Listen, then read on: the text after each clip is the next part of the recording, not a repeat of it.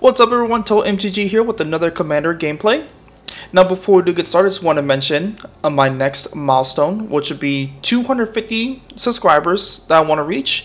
And if I do reach that, I will be hosting a live event of me opening 3 Commander Legends draft boxes. In between opening the packs, what I'll be doing is I'll be giving away some fetch lands.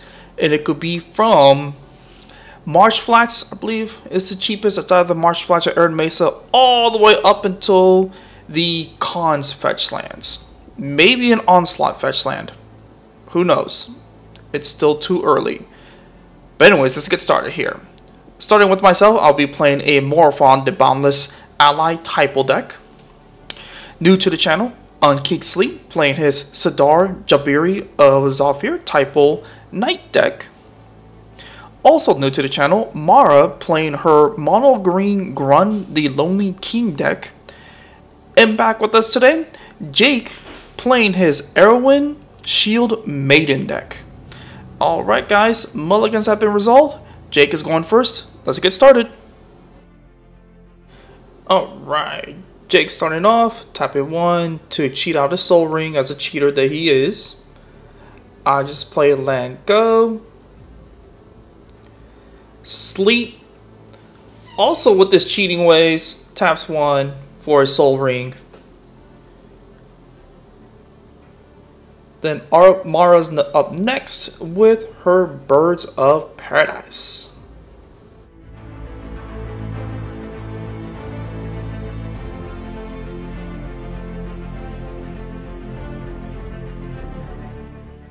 Jake is up next again, playing his Denethor Stone Seer. Where he scries 2, puts them both on the bottom. Then I go, just play my land and say go. Then Sleet is up next for a Wing Commando. Yeah.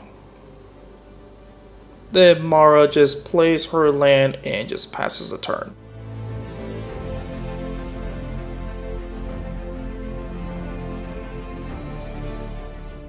Alright, Jake is up next, and as the bully that he decided to use his creature's ability to take out the Birds of Paradise so that he could become the Monarch.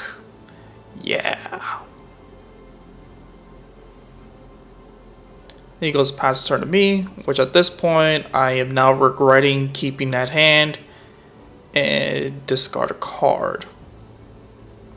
Sleet is up next, and please keep in mind he's still new to the game, so he will be making mistakes such as this one coming up here, where he tapped 3 for Night of Dawn. We didn't catch it, but we also know that he's pretty new to the game, so please take it easy on him. He does swing Jake for 2 and become the Monarch and passes a turn. Mara plays her land for turn. And just passes, and Jake is up next.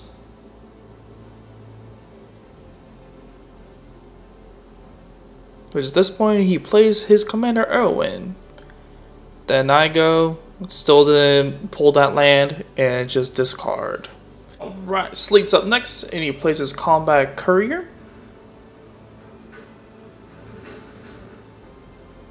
Then he plays his Ansanguinator Cavalier.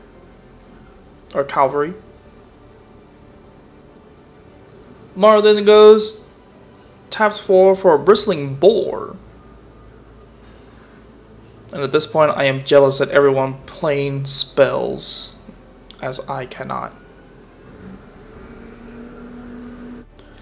Alright, Jake is up next. He does tap enough to play Verge Rangers, which is a very good card in case you're in my situation right now. I wish I had one of those. He does play his land for turn from the top deck.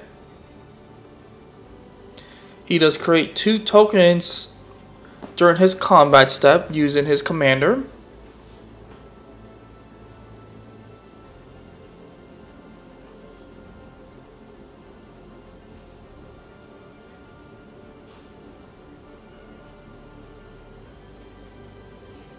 Then he swings his 2 tokens at me, and I go down to 36. Then he passes a turn, and once again, I regret my decisions. Discard a card and go.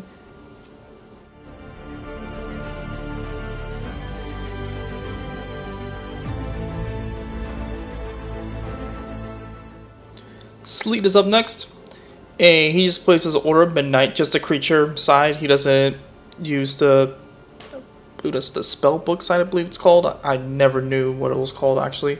Then he draws a card to being a monarch and passes a turn.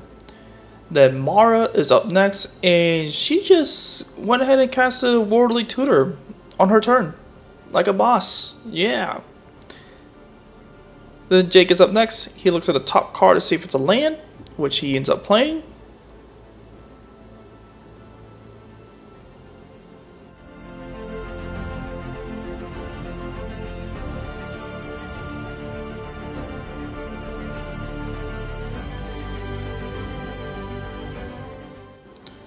Then he taps enough to play a Baragon of the Guard, which just makes his deck even beefier than it ever is. He goes to his combat, makes more tokens. He ends up having 6 humans on the board, so he gets to draw a card from his commander.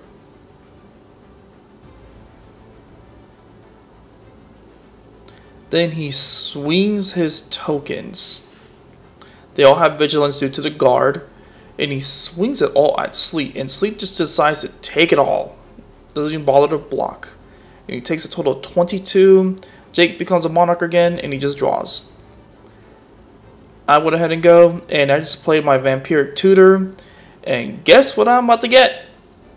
A land, yeah. Oh man. And Sleet is up next, thinking what he should do. And he just casts his general, Sidar Jabari. And once again, please go easy on him. He is still new to the game. We understand now that he didn't have the correct lands to play his spells, but we're taking it easy on him. Then Mara is up next. Taps enough to play her Oracle Modial that she searched with the Worldly Tutor. Plays her 2 lands.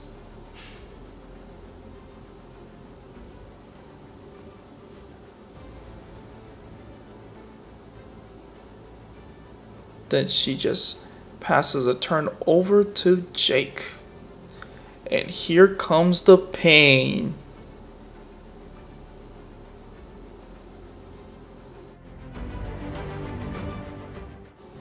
He goes ahead and taps for Visions of Glory, making more tokens. And as the tokens come in, the Guard pumps up his board and gives him all vigilance as well. He does use the dice above the Guard just to keep track of the amount of +1/+1 that's given to all the creatures.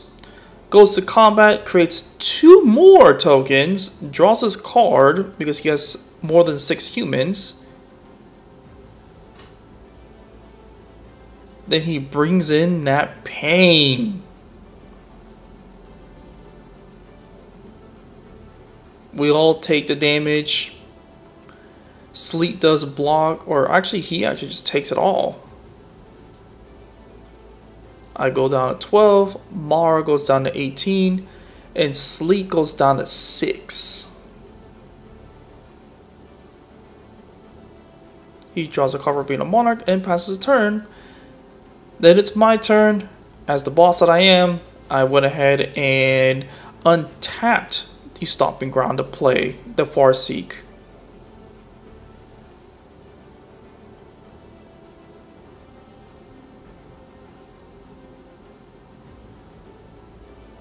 Then I went ahead and played a Beast Caller Savant just to have a creature on the board. Because you know what? I want a creature on the board.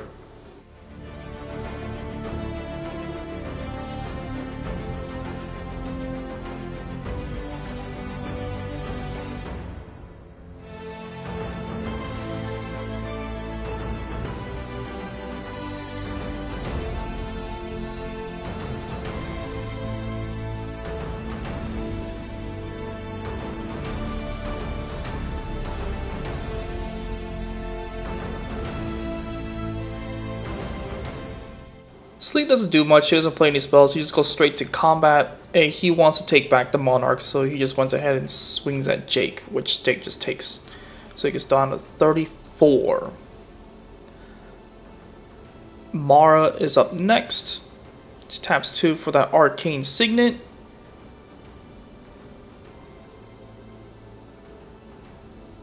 Then she taps enough mana to play Nylea's Forerunner. She goes to combat, tries to swing at me with the Forerunner, as a cheater that she is. We end up realizing her mistakes and called her a cheater right then and there. And just takes it back, and I just go down to 6. Then Jake is up next. At this point, he's just counting his mana to see what he can do. He taps for Riders of Rohan, creating some +1/+1, giving everything vigilance, creating more tokens, giving everyone +1/+1. And at this point, he Path to exile the Forerunner as revenge, trying to cheat. She ended up searching her land, which there was really no point, as he just decides to swing all out and wins the game. Yeah, go Jake.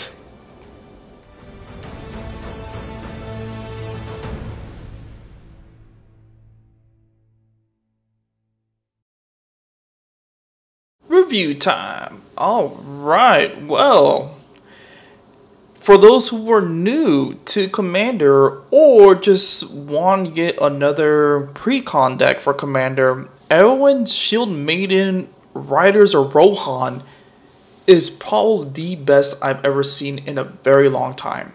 It just seems like the only thing you gotta add is stuff like Impact Tremors, Perforos, and damage multipliers, and that deck can get nasty. But hope you guys enjoyed. I know my deck didn't do too well. I kind of got greedy because I had my opening hand did consist of the Beast Caller Savant and Farseek. I was really hoping to pull a Forest card. That didn't happen. Whatever. If you did like the video, feel free to hit that like button. Subscribe to the channel so that way we can hit that next milestone. Comment down below so that way we can go and beat that algorithm. And yeah, peace out, guys.